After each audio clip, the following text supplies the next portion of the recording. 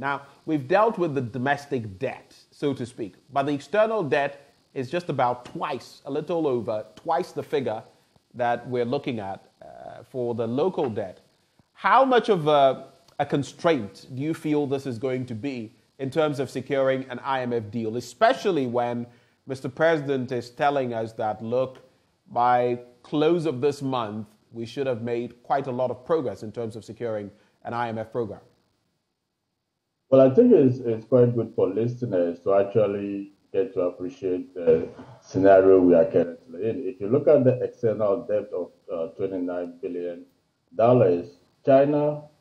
Ghana owes China about 40% of those debts. So China is one of our biggest external creditor that Ghana will have to deal with, which is 1.7 billion. So with that sort of situation, if China doesn't really participate that much or join the other creditors, then definitely we might kind of hit a wall in that regard. But if you look at China, China is part of the G20 countries, but it's not part of the Paris Club members.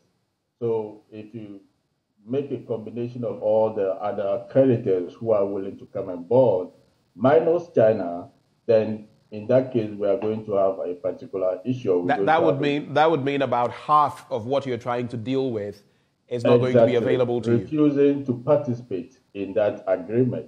And the main issue here is that if you take a look at the G20 framework, the G20 framework comes, the debt structure under the G20 common framework comes with certain rules, certain structures, which China may not be willing to follow under these circumstances.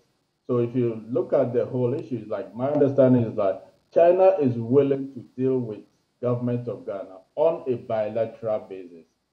So China to Ghana directly dealing one-on-one on its debts so that China could tell us what it will do with its debts instead of joining the other creditors on the table. So that is the options that we will be looking at. But if you look at this particular scenario, Ghana wouldn't be in a very strong position to negotiate if it is just dealing directly on a bilateral level with China.